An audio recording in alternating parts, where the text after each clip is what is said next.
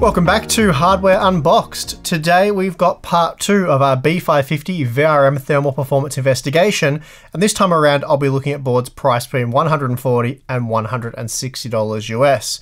Now, quite surprisingly, AIBs have managed to cram 8 B550 boards into this price range. We have 3 from MSI, 2 from Gigabyte, 2 from Asrock, and a single board from Asus. Now, from Asus we have the tough gaming B550M Plus, but they do also offer the Prime B550 Plus, and that costs $150 US. So technically there are 9 B550 boards crammed into this price range, but unfortunately the Prime Plus is just not available here locally in Australia, so I wasn't able to purchase it for this roundup. Anyway, without wasting any time, let's briefly go over each of these boards we have here on hand, and then of course we will dig into those VRM thermal results. Starting with the MSI B550-A Pro, this is the cheapest board in this roundup, coming in at $140 US. When compared to the entry-level boards featured in our first roundup, there's not a lot extra on offer here in terms of features like USB ports, M.2 slots, and so on. The I/O panel, for example, features just 4 USB 3.2 spec ports with 4 USB 2.2 ports, though there is support for USB 3.2 Type-C at the front. Where the B550-A Pro is a significant upgrade over the entry-level boards is in its VRM, offering a 10-phase vCore. From the IR35201 controller, MSI takes 5 signals, each of which is then doubled using an IR3598 phase doubler. Each of the 10 phases is driven by an onsemi 4C029N FET on the high side, with an onsemi 4C024N FET on the low side. And these are the same MOSFETs used by the B450 Tomahawk, the B550 Pro-VDH Wi-Fi, and the B550M Bazooka. There's just 2 more sets of them, and each phase feeds into its own dedicated inductor. So in terms of thermal performance, the B550-A Pro should have a big advantage over those boards just mentioned. Now, the last MSI Gaming Plus motherboard that I looked at supporting Ryzen processors was the X570 Gaming Plus, which cost $170 US, and was pretty awful in terms of VRM quality, at least given the price and the fact that the board donned a flagship AM4 chipset. It was really the kind of VRM configuration to expect to find on an entry-level B-series board. And proving that point is the $150 B550 Gaming Plus, which takes the X570 Gaming Plus VRM and expands its capacity by 25%. MSI is now taking 5 signals from the PWM controller, and this means there are 2 extra sets of MOSFETs. The components themselves are still the same, we're just getting more of them on a more affordable motherboard. As for the rest of the board, it's pretty standard, though for just $10 more over the B550-A Pro, you get a few nice features that extend beyond just the larger VRM. The pre-installed I/O shield is a nice touch, as are the larger heatsinks, but other than that it is essentially the same board. Then for $10 more, MSI offers the B550M Mortar at $160 US, which I like to think of as kind of the micro ATX version of the B550 Tomahawk. In terms of vCore VRM design, it is a step up from the previous 2 MSI models, as it moves away from discrete MOSFETs by using 8 ISL 99360 60A power stages. It is worth noting that although there are 8 power stages, the board only features a 4-phase vCore, as MSI is doubling the components per phase, rather than doubling the phases themselves, and this is something we've seen Asus do for years now. We've seen good things from these 60A power stages in the past, so I am expecting good things from the Mortar, especially relative to the competing boards.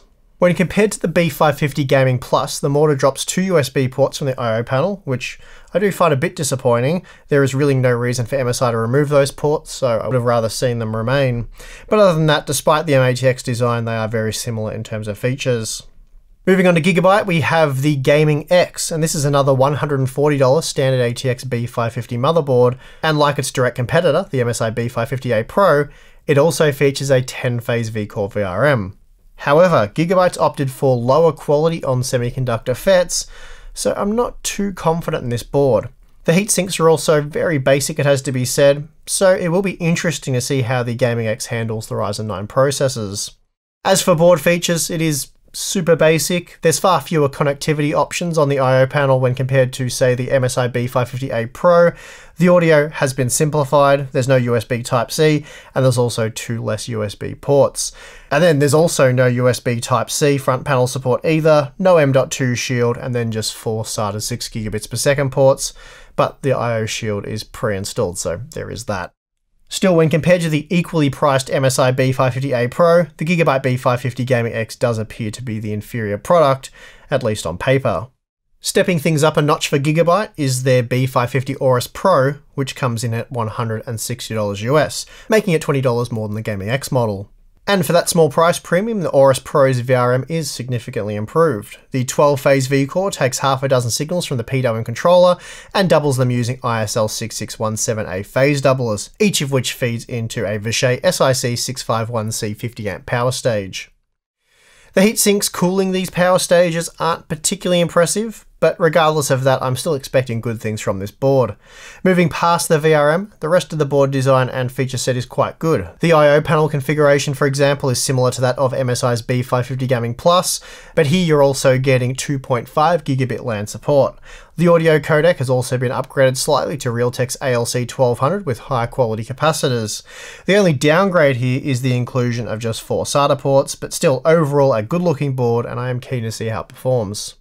Next up we have the Asus TUF Gaming B550M Plus, which comes in at $160 US, though for $10 more you can get a standard ATX version, which features the exact same VRM and the same heatsinks, so in terms of VRM thermal performance, the micro ATX and standard ATX versions of this board should be exactly the same.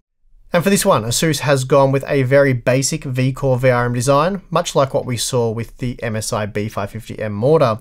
It's a 4-phase design using doubled up components, so each phase consists of 2 Vishay SiC 639 50A power stages. Then cooling all the VRM components are 2 reasonably large aluminium heatsinks. So while the VRM certainly looks solid, the rest of the board, if I'm honest, is pretty basic given the price. There's no pre-installed I/O shield, and the I/O panel itself offers a fairly typical array of connectivity. For example, there are 4 USB 3.2 Gen 1 ports, 2 USB 3.2 Gen 2 ports, and 2 USB 2.0 ports. Asus has included 2.5 gigabit LAN support, so that's nice, but on board the rest of the features are pretty standard, and again, no front USB Type-C, and just 4 SATA ports. The cheapest board in this roundup is the Asrock B550 Pro 4, though it is just $5 less than the MSI B550-A Pro and Gigabyte B550 Gaming X. In terms of VRM design and cooling, it is 100% identical to the micro ATX version we looked at in the previous roundup, so it's not amazing, but it should be good enough given the price. And what we're looking at here is a 6-phase V-Core using phase doublers. Each phase features a Sinopower SM4337 FET on the high side, with a Sinopower SM4336 FET on the low side, feeding into a single inductor. It's without question the weakest V-Core VRM of this roundup, but it's also the cheapest board. Then finally we have the Asrock B550M Steel Legend, which steps up to $155 US, and for that extra $20 you get a seriously big upgrade in terms of VRM quality. This time Asrock has built an 8-phase VRM using phase doublers, but more crucially they've dropped the cheap Sinopower discrete FETs in favour of Vishay's SiC 654 50A power stages, radically enhancing the board's current capabilities. The B550M Steel Legend is really a direct competitor to MSI's B550M Mortar, and in terms of features it is quite good, offering half a dozen USB 3.2 ports on the I/O panel, along with 2 USB 2 ports, and like the Mortar, 2.5 gigabit LAN is also on offer. The rest of the features are very similar across the two boards, so the key determining factor here could be VRM performance. But before we get to the graphs, let's talk about the test conditions. For this testing and any future AM4 VRM thermal testing, I've built a dedicated system with the help of Corsair, who sent over their Obsidian Series 500D mid-tower case, RM850X power supply, iCUE H150i RGB Pro XT all-in-one liquid cooler, and 32GB of their Vengeance RGB Pro DDR4 3200 memory. The Obsidian 500D has been configured with a single rear 120mm exhaust fan and then 2 top-mounted 140mm exhaust fans. Then in the front of the case we have the H150i 360mm radiator with 3 120mm intake fans. This is a pretty standard configuration, at least for a higher end system. The airflow is good, and in a 21-degree room I'd say this is an optimal setup. For recording temperatures I'm using a digital thermometer with K-type thermocouples, and I'll be reporting the peak rear PCB temperature. Finally, I'm not reporting delta T over ambient, instead I maintain a room temperature of 21 degrees, and to ensure a consistent ambient temperature, a thermocouple is positioned next to the test system. Now for this testing, we have 4 configurations using 3 different Ryzen processors. The base configuration, which every board should pass with ease, sees us use the Ryzen 7 3700X. It's a low powered part that only draws about 85 to 90 watts in our blender stress test. Then we have the Ryzen 9 3900X, which will be tested completely stock, no overclocking for that part, and no changes made to the BIOS other than loading XMP. And I should note that all motherboards have been tested with the latest available BIOS at the time of testing. The 3900X configuration pushes CPU load up to 140 watts in our test. Then we have the Ryzen 9 3950X, which has been tested twice, once stock and then once with a 4.3 GHz overclock using 1.375 volts. The stock configuration again only pushes CPU usage to around 140 watts, but it does so at a lower stock voltage. So we are pulling slightly more amperage, which will put a little bit more load on the motherboard's VRM. Finally, the 4.3 GHz configuration pushes CPU power consumption right up to 200 watts, so this is our most extreme test. So to summarize, all testing has been conducted in a well-ventilated case in a 21-degree room, so I consider these conditions to be best case. Okay, so starting with the Ryzen 7 3700X results, here we find low operating temperatures for all 8 boards. The MSI Mortar and Asus TUF Gaming both peaked at just 40 degrees, while the Gaming Plus reached 41 degrees. The Steel Legend 43 degrees, and the Aorus Elite 45 degrees. Beyond that though, the cheaper boards were noticeably hotter, especially the Gigabyte B550 Gaming X. So let's move on to see how they handle the stock Ryzen 9 3900X. Here we see that again, all 8 boards passed with relative ease, though the Gigabyte Gaming X and Asrock Pro 4 were considerably hotter than the rest of the boards tested, peaking at over 70 degrees. When you consider the fact that the MSI B550-A Pro is in the same price range, it does make the Gaming X and Pro 4 results all the more disappointing. The best board here in terms of VRM thermal performance is the MSI Mortar, though it was only 2 degrees cooler than the Gaming Plus, and really, with just 8 degrees separating the Mortar and the B550-A Pro, the margins between these boards and then all of the boards between them are fairly insignificant. So we have half a dozen B550 boards delivering excellent results in this test. And we see that upgrading to the Ryzen 9 3950X delivers more of the same. The VRM temps have increased, but the margins remain much the same. The MSI B550M Mortar is again the best performer here, again beating the Gaming Plus by 2 degrees. Then we have the TUF Gaming at 56 degrees, the Steel Legend at 57 degrees, the B550A Pro at 58 degrees, and the Aorus Elite at 59 degrees. So again, very little separating these boards. But again, it is the Gaming X and Pro 4 that are quite disappointing here. Although a peak VRM temperature of around 80 degrees is perfectly acceptable, it's still a disappointing result given that the boards that aren't a great deal more expensive yielded much better results. Finally, we have the Ryzen 9 3950X overclocked results, with the CPU running at 4.3 GHz with 1.375 volts, and the only B550 board to fail this test was the Gigabyte Gaming X, throttling the CPU after about 30 minutes. The Asrock B550 Pro 4 also ran hot, but it peaked at 105 degrees, and after an hour it didn't throttle the CPU, so that's at least a pass in our test.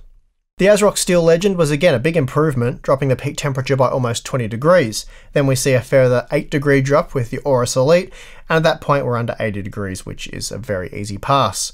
Similar temps were also seen with the B550A Pro and TUF Gaming. Delivering the best results were once again the MSI Gaming Plus and Mortar. Interestingly, this time the Gaming Plus was able to match the Mortar, peaking at just 71 degrees, which is an amazing result given the conditions. And for those of you wondering, under the exact same test conditions, the MSI X570 Gaming Pro Carbon hit 115 degrees and it throttled the CPU there, essentially failing this test. Now, here's a look at all the B550 boards we've tested to date, along with the B350 and B450 Tomahawk boards included for reference. I'm going to skip looking over the Ryzen 7 3700X results again, and just start with the Ryzen 9 3900X. The only boards to slip into the entry-level range here was the Gigabyte B550 Gaming X and the Asrock B550 Pro 4, the 2 cheapest boards featured in this latest roundup. Keeping that in mind, they still get blown away by the MSI B550M Bazooka. And it's a similar story with the Ryzen 9 3950X, though the added load does help the more expensive boards like the Aorus Elite and A Pro to distance themselves from boards like the B550M Bazooka.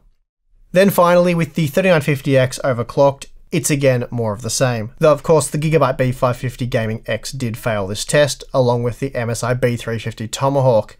It is interesting to see that although boards such as the B550M Aorus Pro and B550M DS3H ran even hotter, they did avoid throttling the CPU. Though I think it's fair to say, given the high operating temperatures, you could probably fail these boards. They're obviously not ideal candidates for Ryzen 9 overclocking. Okay, so we've now looked at 15 B550 motherboards priced between $95 and $160 US, and most of the boards tested so far have been quite good in terms of VRM thermal performance, with just a few models I recommend you avoid.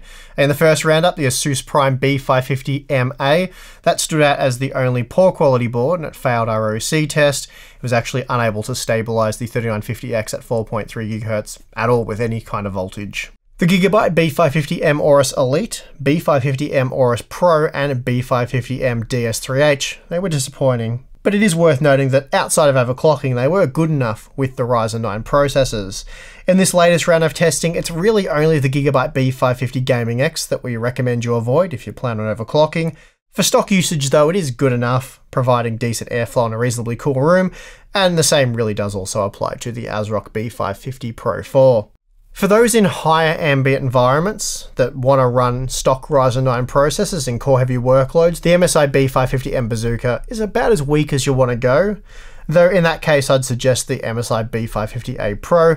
It still costs $140 US, but it features a substantially better quality VRM design.